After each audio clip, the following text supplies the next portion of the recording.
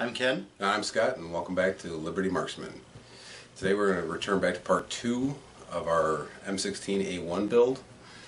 We started part 1 with our 80% arms lower receiver build.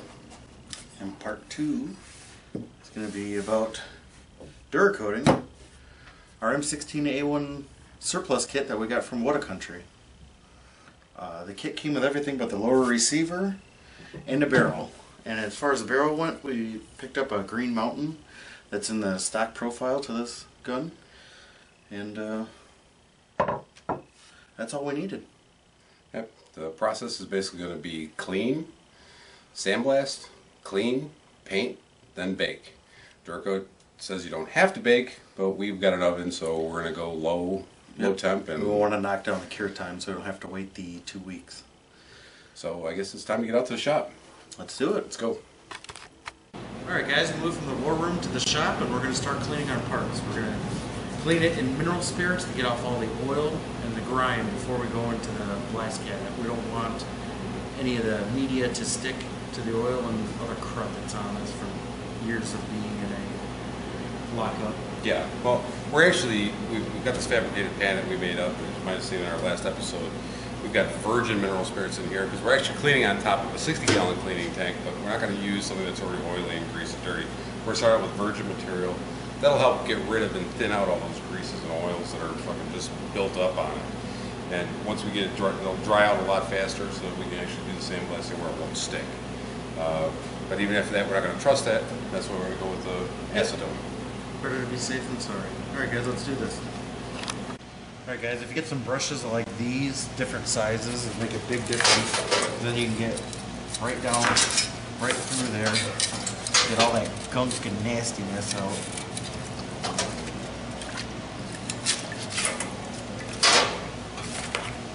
Get some little ones, stick it down in here.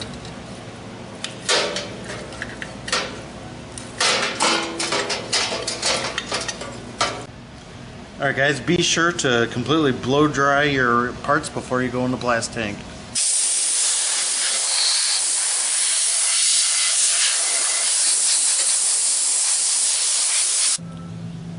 Alright, we're here in the blast cabinet.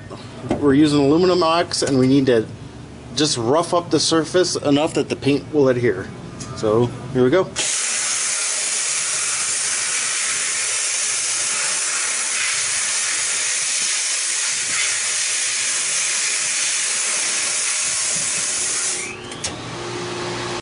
Now when you're doing your composites or your bakelite surfaces like this, as you want to call it a plastic or a bakelite, you can't use the same pressure that you would on metal or on your aluminum side.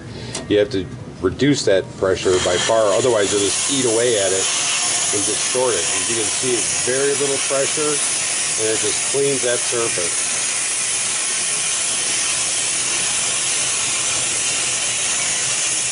And that's it.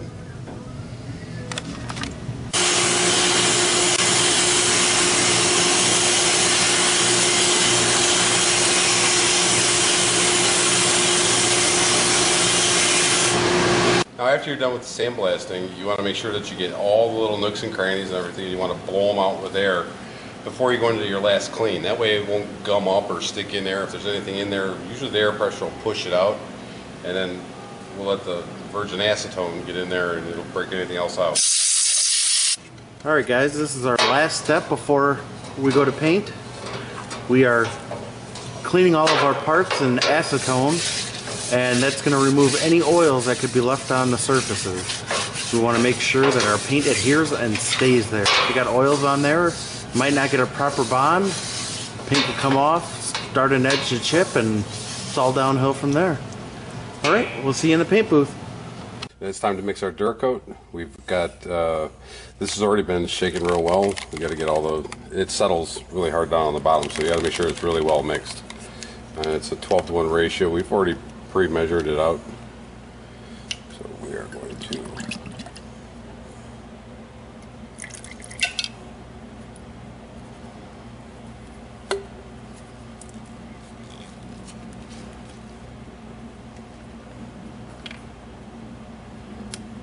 and as usual, hardener's usually a caustic. Should have had gloves on, but that's okay.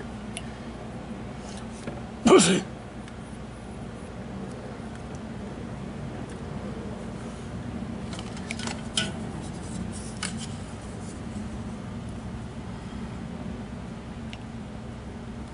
There we go. And now we stir. We'll see you at the gun.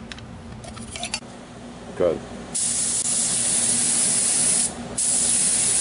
The first layer to the upper receiver.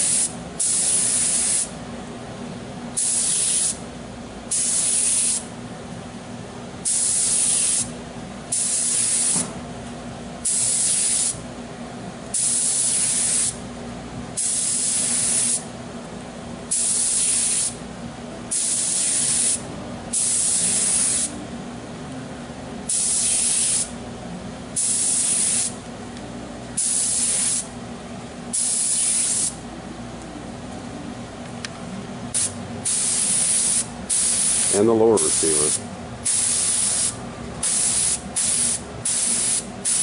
It's going on glossy, but it will turn out to be a matte finish, so it'll look original.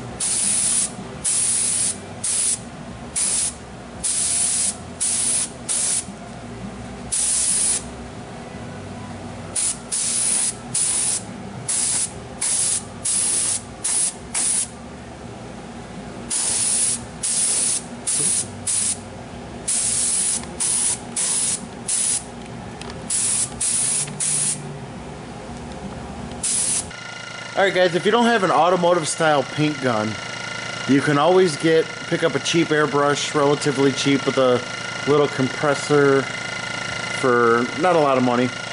And it paints really well if you're not used to painting.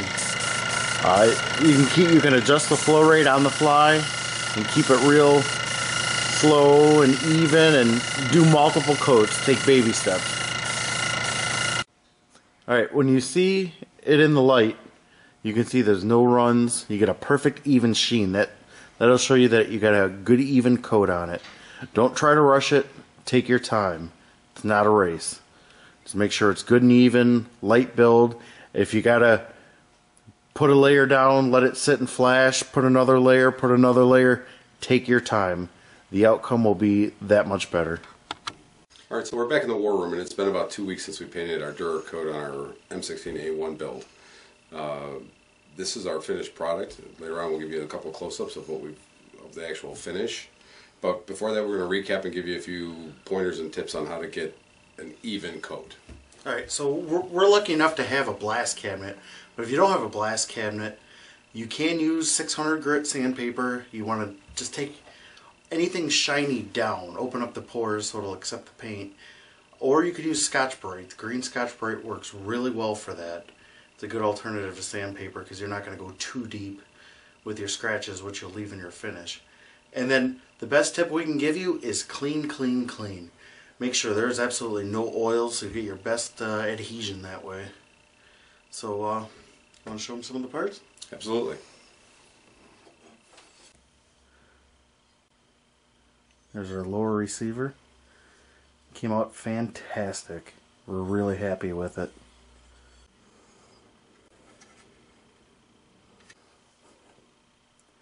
We couldn't wait completely, so we had to install the barrel and the sight and the gas tube.